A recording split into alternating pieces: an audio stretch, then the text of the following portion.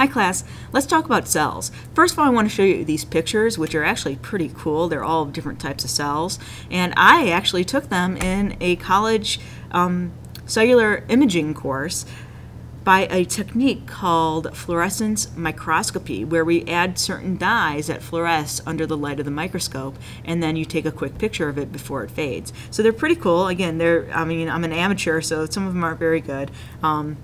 This middle one, okay, I didn't take myself, but I did take all the rest. So this is probably a professional one, who's somebody who does it for a living. But hey, these aren't too bad either. And so when we look at the cell's anatomy, I want to review the different cell parts and what the cell parts do. A lot of times we'll talk about how cells function as a factory, and we're going to get to that. First of all, I want to talk about what the cell theory states. You may remember some guys from the 16 and 1700s.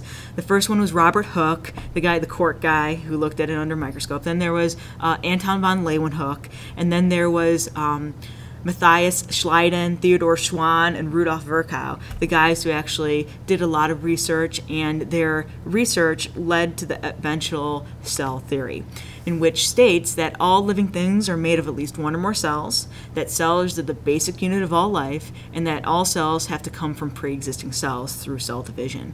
And so when we look at, we have unicellular organisms right here. This top picture is showing different protists, which are single-celled organisms, and they have a nucleus. And then down over here, this is actually a developing zygote. It was just fertilized, and now it's undergoing cell division, so to become an eventual embryo. And so it went from 1 cell to 2 cells, and eventually 4 cells and more. And so this is actually a sea urchin embryo. Let's look at cells and the fact that we really can't see them with the unaided eye. The only ones that we could really see are egg cells, and so this is the ostrich egg, the largest visible single cell on the planet in comparison to the chicken egg. Down here, these are actually frog eggs, so we could see amphibian eggs as well, or different reptiles like snakes or turtles. But when we look at them, we really need the aid of a light microscope, or even better, the electron microscope. And there are a couple different types of electron microscopes, the transmission and the scanning electron microscopes, that help us see really, really small stuff. But for our purposes, we will be using the light microscope to see our normal everyday cells and even bacterial cells. Looking at cells, we're going to talk about, again, review. There are 2 main different types of cells. There's 2 different categories. We have prokaryotic cells and we have eukaryotic cells. A prokaryotic cell is only bacteria. Those are the only types of organisms that are prokaryotic. What does that mean? Well, it pretty much means that it doesn't have a nucleus or any of those cell parts inside of it. On the other hand, we have eukaryotic cells. Eukaryotic cells include animals, plants, protists, and fungi. And so these are our 4 different categories of eukaryotic cells. And that all means that, okay, there's a nucleus and there's all these fun little guys inside called organelles that help the cell function and do its job. Either way, prokaryotic or eukaryotic cells, all cells have certain things in common. The first thing they have in common is that they have a plasma membrane or a cell membrane on the outside, or if you're a prokaryotic cell, or if you're not an animal cell, I should say, it's on the inside of the cell wall. So all cells have a cell membrane. All cells have cytoplasm, which is the fluid-like interior of the cell. All cells have genetic material, such as DNA and RNA. All cells have ribosomes, which help make proteins, which all cells make. That's their main function. And all cells also have a sort of a skeleton, called cytoskeleton, that gives shape and form and some protection to the different cells. Prokaryotic cells, size-wise, are much smaller than eukaryotic cells. I know that this picture shows them about the same size, but again, this is a micrometer. These are much larger than bacterial cells. This kind of shows the size difference. This is actually just a fraction of a eukaryotic cell. And then we have our prokaryotic bacterial cell, and they're even showing a virus right here. Viruses are not cells. They are not living, in fact. They have some living characteristics, but not enough to be considered living organisms. They feed on living organisms as their hosts, though. So we're going to talk about viruses when we get to the immune system. And this is an electron micrograph. This is a scanning electron micrograph of bacteria in the yellow and a white blood cell which eats bacteria in the pink color. Cells come in different sizes and shapes because they have different jobs. And when cells eventually get a different job, all cells start off as stem cells. Stem cells are pretty much the cells that make up an embryo. Eventually, when they form the fetus or they develop into different parts, we call that cell differentiation. Cell differentiation. I'll spell it T-I-F-F-R-N. Differentiation is a big word. It just means that they have specialized in the fact that they now have a specific job to do for the rest of their existence. So stem cells could become, there's blood cells, skin cells, bone cells, muscle cells. These are epithelial or skin cells, nerve cells, etc. So there's lots of different types of cells in the body, and they will differentiate into the certain cell that they will be based on usually location during development and what their DNA tells them to become as well. Let's go over the different parts of the cell. You should have a picture that looks very similar to this, but yours is unlabeled. So let's go through the different parts of the cell and remind you what they do. Oops, wrong way. Let's start down here with the plasma membrane. The plasma membrane, also known as a cell membrane, is pretty much a phospholipid bilayer. It's made out of a certain type of fat. And there's also these things inside of it called membrane proteins that act as gateways to allow stuff in or out of the cell. So cell membrane will control what goes in and out of the cell, and all cells have a cell membrane. Second thing I want to talk about is the cytoplasm. The cytoplasm, all cells have. It's a semi-fluid liquid interior, and it contains all the organelles and even the nucleus, and it helps to regulate certain pHs and certain chemical components necessary for chemical reactions to happen within there. It also could transport different stuff. Kind of protects it as well. So the cytoplasm is a fluidy interior that gives some protection to the cell.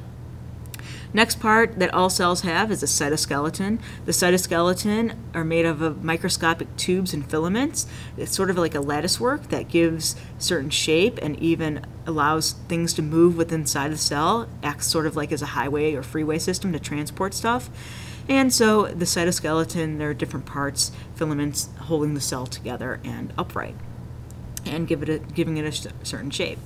Okay, let's go over to the boss of the eukaryotic cell.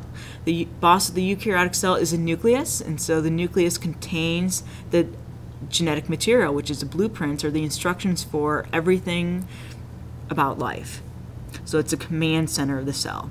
Now the nucleus has a few parts. The center part is nucleolus. The nucleolus actually makes ribosomes, and it also makes the RNA as well. So the ribosomes are the ones that make proteins. They're made in the nucleolus. Then the nucleus is protected by this outside membrane called a nuclear envelope or a nuclear membrane, and it's a double membrane, and it has holes in it called nuclear pores that allow things to go in and out, things that are smaller than DNA, because DNA cannot fit outside of those holes. So it allows for communication in and out.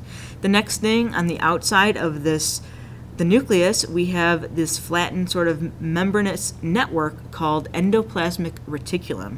And there's two types of endoplasmic reticulum, or ER. There's rough ER, which is connected to the nucleus, and it's rough because it has these dots on it.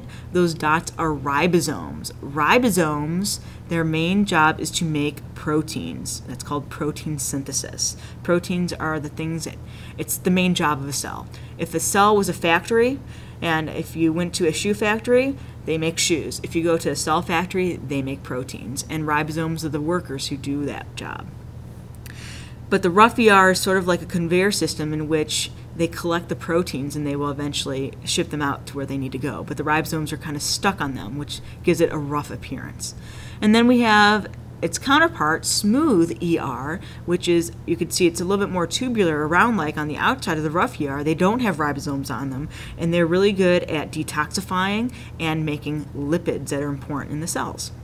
And then we have our mitochondria. Our mitochondria are very important for energy production. They make ATP, which is our energy, by a process called cellular respiration. And so that's how we get our energy source. We have these things called vesicles. Vesicles are these little kind of bubbles floating around, and these vesicles, and you can see one forming right here, stuff kind of goes into them. It's sort of a chaperone. Things aren't allowed to travel within the cell without a chaperone, and it's kind of a lipid membrane that surrounds whatever's coming into or out of the cell. And that's what they do. They transport stuff, and they release materials throughout the cell.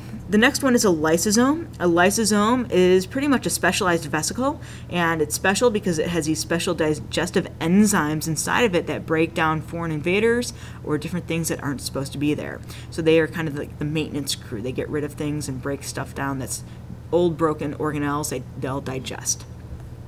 The next one is the Golgi apparatus, or the Golgi complex. So the ribosomes make the proteins here, and then a vesicle will ship them over from the rough ER to the Golgi apparatus. The Golgi sort of acts like a UPS packaging center. So they send a package of proteins to the Golgi will ship it and sort it and package it and label it, and then it will send it out to where it needs to go. And so the Golgi apparatus is like a shipping department. And did I forget anything? There are peroxisomes, which produce hydrogen peroxide, which is toxic, and then it's broken down by this enzyme called catalase. But peroxisomes are kind of similar to lysosomes, as in they contain special enzymes to get rid of harmful stuff in the body. Oh, don't forget about the centrioles. The centrioles are usually found in pairs next to the nucleus. So here they are, and they're important because they help cells divide during mitosis and even meiosis. And they're only found in animal cells, which we are, so we have them. So these are the main parts of a eukaryotic animal cell. Plant cells and bacterial cells and even fungi cells. You can talk about cell walls and chloroplasts and other parts, but because this is a human body course, we're only going to talk about the animal cell, which is eukaryotic, and this is it. However, when you look at different cells, I didn't talk about the flagellum, or the flagella is more than one, but here it is, and it allows cells to move, like on a sperm cell. And so, these are just very generalized cells with the major parts of them that I want you to know and understand. And so all cell parts work together in order to make the proteins. The instructions are found in the nucleus with the DNA. The DNA instructions go out to the ribosomes. The ribosomes make the proteins, which get shipped out to the Golgi. The Golgi packages them and ships them out into different places in or outside of the cell where they need to go. So it all works together like a well-oiled machine. And I hope this was helpful, and I hope you remember the different parts of a cell.